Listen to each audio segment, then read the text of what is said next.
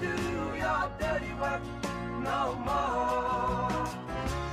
I'm a fool to do your dirty work, oh yeah. Okay, this is my most recent eBay purchase. This and 2 Marvin screen fans, which all came from the same seller. 2 different auctions though. They came in the same box. This is a probably 1970s Montgomery Ward 12-inch box fan. It is really made by Hunter. I found a Hunter EXL branded box fan version of this on eBay, but it was $45. This one was like $20. This one needs some work.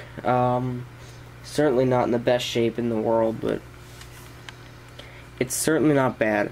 Now, the handle's a little bent. I don't know what that's about.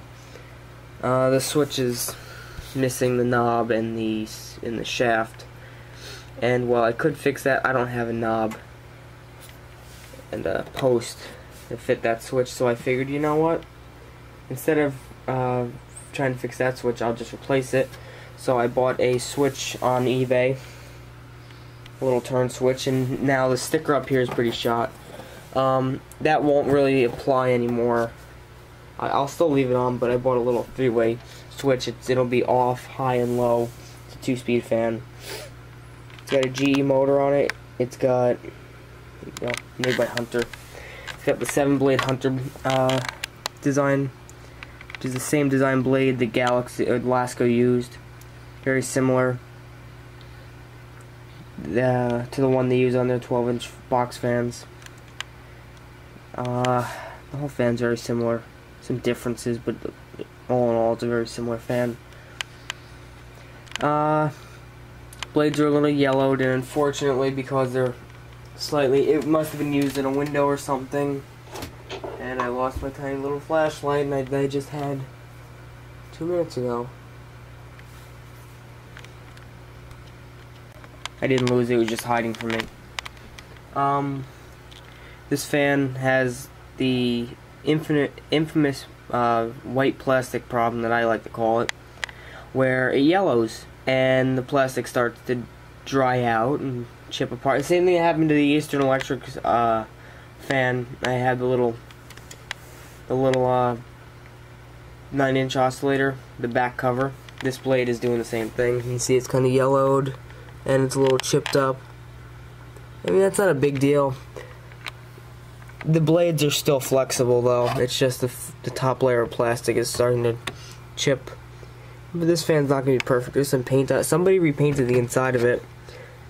Did an okay job. It runs, I'll start it up. It does need oil, so it runs a bit slow, but it does run well. You can see here's the back. It's got a GE motor in it. It's been repainted. There's some dirt and stuff trapped under there, but I'll clean it up. Whoever repainted it ended up repainting the blades a little bit too. But I don't know if it's gonna show up. See, the blades are a little bit dried out. I'm gonna have to pull the blade off, clean it, oil the motor. I'll plug it in for you in just a second.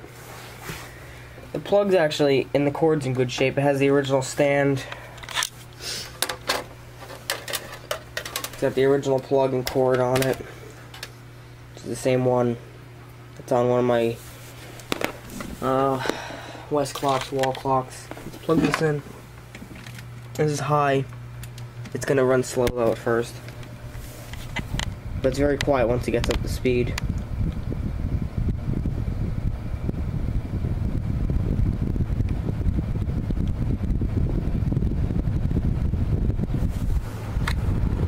Quite a bit of air. It's not going to be a perfect fan, but it'll certainly be a good fan to use. Kick around the house. It goes faster than that. I'll give that a couple minutes to warm up. I figure while the Hunter is warming up, I'll show the 2 Marvin screen fans I also got. This one's a little bit of a newer one. This one's probably an 80s model. And it needs some oil, but it does run fine. After plugging it in and letting it run for a few minutes, it does run once it worked in. Yeah, So I'm gonna just start this one up. This one does have the switch still. The other one, I'll explain the other one in a minute, has a polarized plug. So it's a little newer. Here's on.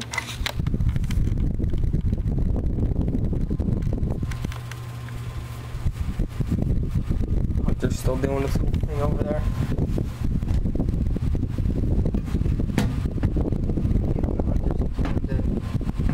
Working up and starting to all of a sudden just work.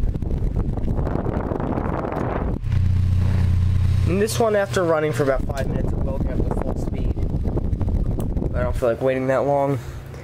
And the other one is an older model from the 60s. We'll go back to the Hunter in a few minutes. I'm just letting it figure out what the hell it's doing. This one I just cleaned. The green one I didn't even clean up yet. This one I did. I replaced the cord. The original switch I have to clean it up. This one needed a little bit more work, so I started with this one. I can show you the sticker. Here's the sticker on this one. Here's the sticker on this one. Notice how it says 60 cycles and not 60 hertz. This one has an older design blade. Has a slightly different motor in it. The same motor, but a little older design, a little older version. It's got a brand new cord on it from the box of clock movements. Brand new clock movements I have. There's a couple of wires floating around there that were lopped off the movements. They're sunbeam movements that I have to rebuild. I figure I'm not going to rebuild all of them. I'll just steal one of the cords out of the box. It was lopped off of one of them before I even got it. So I'm like, why not? So there's no switch on this one right now. The original switch was full of oil because all the oil leaked down the original cord. The cord was just yellow with oil and dirt, and it leaked into the switch. Here is on. More powerful, I think, than the other one.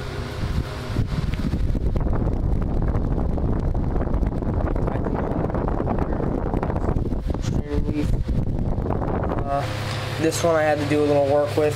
It was actually having a problem with the, I'm gonna lose my finger at this damn thing, with the screen hitting it. So I just put these 4 little pieces of wood in just to keep the blade away from the screen. Little felt washer down there. I'm really gonna lose my finger with this. It has a little hole in the screen there. Oh no, not bad.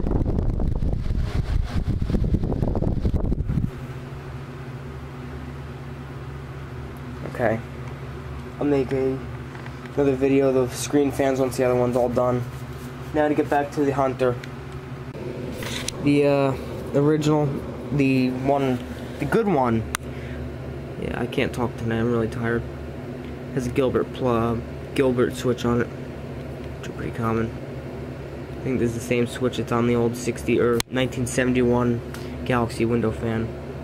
Okay, let me get these put away and go back to the Montgomery Wards. I do have to say, out of the 2 Marvins, the older one is actually noticeably heavier. Now back to the Hunter. It's been running for a little while, probably 5 minutes or so now.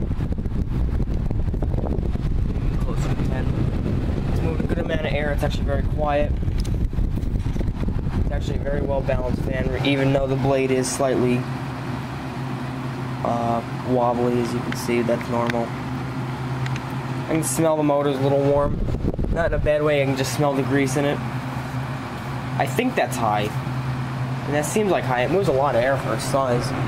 It's very quiet. I can barely hear it. 7-bladed fan. Box fan, very quiet.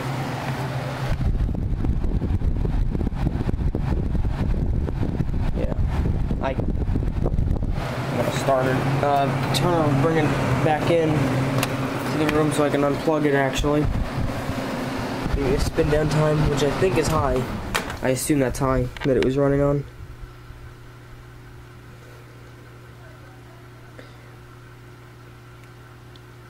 I don't know if there's much of a startup, but I'm gonna try to do that.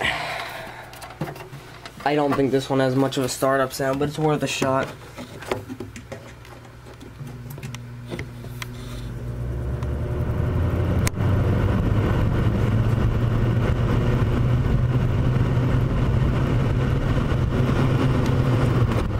Yeah, this will get a new switch, and it'll have a new video once I have the switch replaced and it all cleaned up.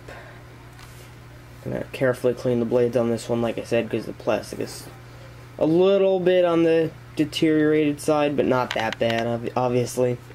If it was that bad, it would have, one of the blades would have broken off. I had a fan like that. It was a Duracraft pedestal fan. I turned it on for the first time. It ran fine for about 30 seconds, and one of the blades came flying off, and it didn't just fly. When it flew off, it didn't just hit the. It wasn't even fully. It wasn't even 30 seconds. It was like 5 or 10 seconds. It started to wobble a little bit. I turned it off. I turned it back on. It was getting up to speed. It wasn't even at full speed, and the blade just flew off, and it literally just cracked apart the second it hit the cage. So the blade just, it was shot. This one certainly isn't that bad. I have an Air King 16-inch table fan with this problem. Way worse, actually. And another fan like that. It has a problem. The blades are dry rotted on a little bit. Oh yeah, a white Westinghouse pedestal fan, which I believe is made by Paragon. I'm not sure. Anyway, so this will be another video once it's all cleaned up. These just come apart easily. Like, you literally can just, I could probably just pull it apart right here. Basically, you just push this down. It's just one big clip all along there, and it comes right out. Makes it easy to clean. This is gonna be a nice one once I clean it up. Thanks for watching. Sorry it was a bit of a long video. I'll make separate video for this and the Marvins. Oh yeah, I don't wanna do your dirty work no more. I'm a fool to do your dirty work. Oh yeah.